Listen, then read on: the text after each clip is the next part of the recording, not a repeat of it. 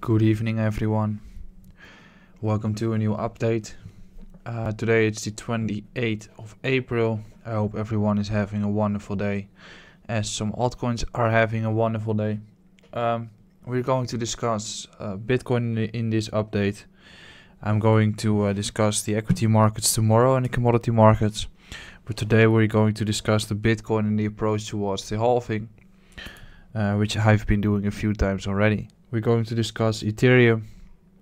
We're going to discuss a Link and a Ripple, as Ripple has been showing strength earlier today. Some other altcoins like Tron and EOS are doing the same.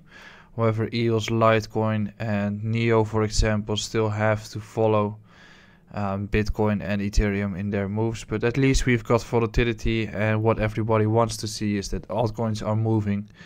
No guarantee for anything spectacular, but it's at least something, and that's why we're going to discuss some altcoins as well. First, Bitcoin. I've been discussing this in the live stream yesterday.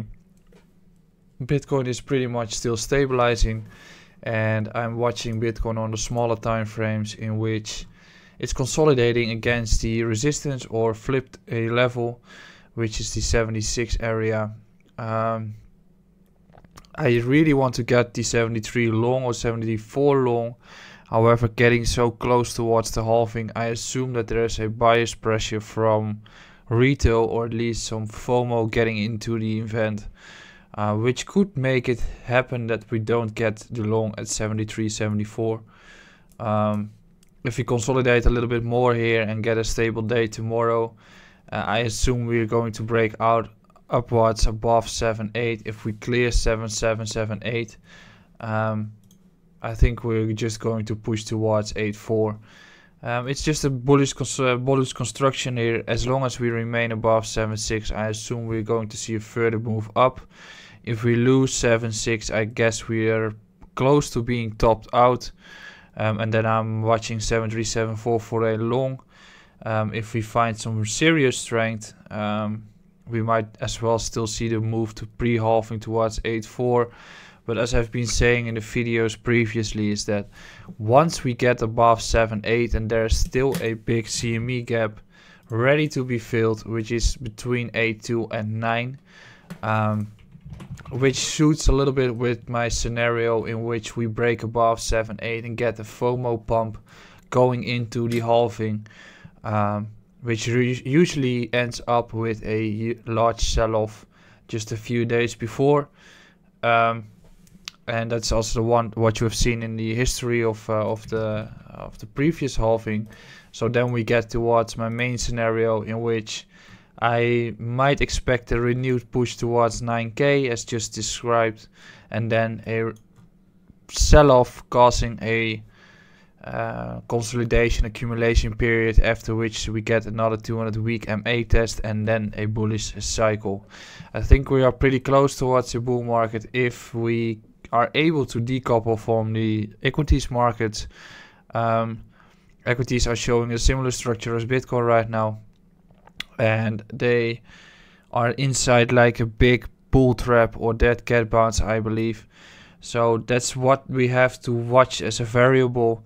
But apart from that, we could see structure like this, in which we just rally towards 9k pre-halving, 8.4 and 9k if we break 7.8, and then have a sell-off and some accumulation before we can really turn into the bull market.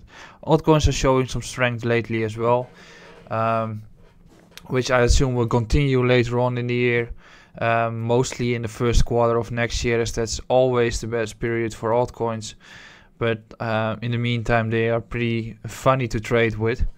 So if we come back towards Bitcoin short term, as long as we remain above 7.6, I don't think we have to be worrying about a lot. If we clear this uptrend and then make a slight bounce like this, then we might be topping out, and then I'm closing altcoin positions as well if we lose 7.6. If we remain above it and consolidate a little bit here, I'm assuming we're going to break above 7.8, and then we can target 9k, 8.4 and 9k at my two targets. So that's basically Bitcoin. If we get towards Ethereum, it's showing a similar structure in which we are just still bullish and still inside an uptrend since the crash.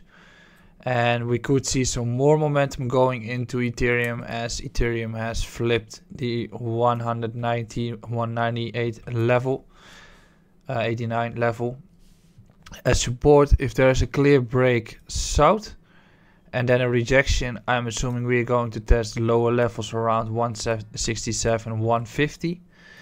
But unless that's not happening, I'm assuming we're still trending up. As you can see, every time there's been a pretty nice support resistance flip, if we consolidate above here and do not break below, I'm expecting a further rally towards 313 and maybe even 226 to 235, which I've pointed out here, which are horizontal levels to be watching, which could be confluent with a pump on Bitcoin. You should be aware that when Bitcoin starts to rally like that, altcoins are getting sold off in their BTC pair, which could still trigger the USDT pair of the altcoins to move up, but significantly less than Bitcoin. Especially this close to the halving, every pump on altcoins, you should be aware or take profits pretty soon, as at one point the rally on Bitcoin will start to occur and then probably altcoins are being sold in their BTC pair for Bitcoin. So if we get towards the BTC pair of Ethereum, it's stuck inside a range and that's not doing much. A clear break below the 24.6 level as I've marked here, and I'm going to watch for 23 for a long. If we break above, then this is the main resistance area around 2.7 for a potential short opportunity. If we break above and ready towards 2.7, including Bitcoin rallying up, you should expect Ethereum to rally towards 225, 235. However, if Ethereum BTC starts to drop south, the maximum I'm assuming is going to be like 213, 215. But at this point, I don't see many entries on Ethereum, and I'll just be watching for a clear opportunity to come, especially from the BTC pair. What I want to say about the previous halving, what we have seen is that around the halving, the altcoins were doing pretty strong and just continued after the dip down. So what I've been saying is that, for example, on XLM USDT, if we get a structure in which we now see a pretty heavy rally towards the next resistance, if we get another rally and get bearish divergence, confirmation of resistance here and turn down, the drop here and the higher low there is the opportunity you want to catch. So if we get that drop down, then two things I would like to share with you is that around here taking profit is fine, as you have seen in the history, and then you'd want to wait for the last time opportunity and the higher low construction. The whole market has been making lower lows, as you can see, but the first thing you want to see here is a higher low. After this, the next cycle is going to be towards the next resistance levels, and that's going to be rallies of serious significance of 300% in the real first alt season. We should be watching. So for now, these pumps are just for selling and just pre-halving altcoins, people buying Bitcoin, so the altcoins can have some space as well. But I'm not expecting new highs to occur, and the next dip down where Bitcoin retraces as well, which I still find likely. I'm going to assume that that dip is the one you want to catch, and that's also going to be the dip where everybody is shouting for new lows.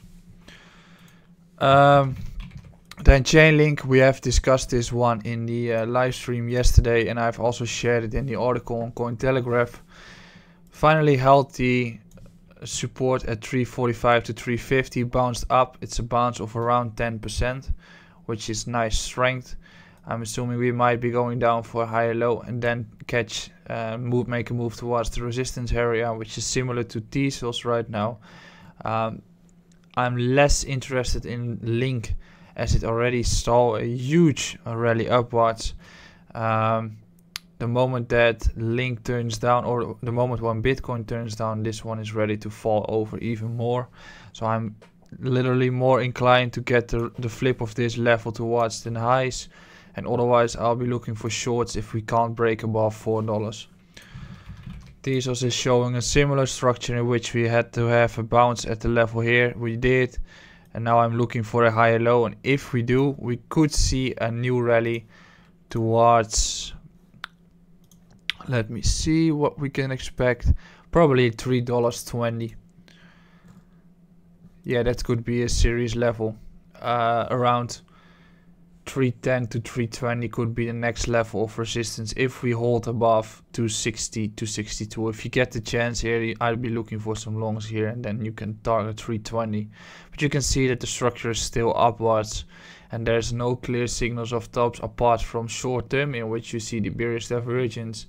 And now you'd really want to see a bearish divergence start to occur in the short term when it's topping out, and then you can expect lower levels to be tested before the real rally occurs. So finally, I'd like to discuss Ripple. The last time I made the video, people were saying, oh yeah, it's still going down and you shouldn't be buying it because it's the Ripple only goes down. Ooh. Yeah, I'm not a fan of holding this coin long term, as it's not into my vision of where we have to go with cryptocurrency in the world. That doesn't mean that I am not allowed to make money with it, so I'm just trading it to get more money and to increase my portfolio. It broke a small downtrend, as you can see here, and there's a huge downtrend coming up, which is ready to be broken as well.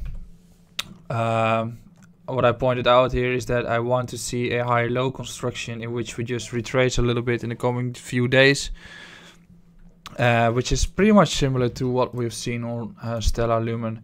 Push up, retest, and then continuation, or at least push up, retest, and then it moved very hard and still doing pretty strong after flipping 800 Satoshis as support. And when you see Lumen move, Ripple is the next one to follow.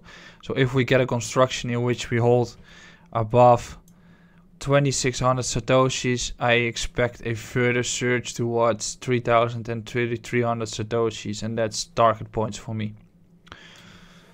And then we get towards the USDT pair, in which we also broke above a resistance, as you can see.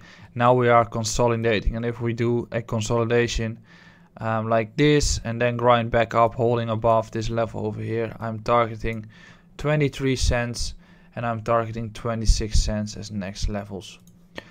Alright, that's been an update on Bitcoin, Ethereum, Chainlink. I've discussed some about Tezos. I've discussed a bit about Stellar and Ripple.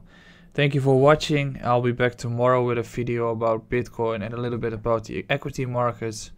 And I hope if you like the video, please subscribe, do thumbs up, react. Thank you very much.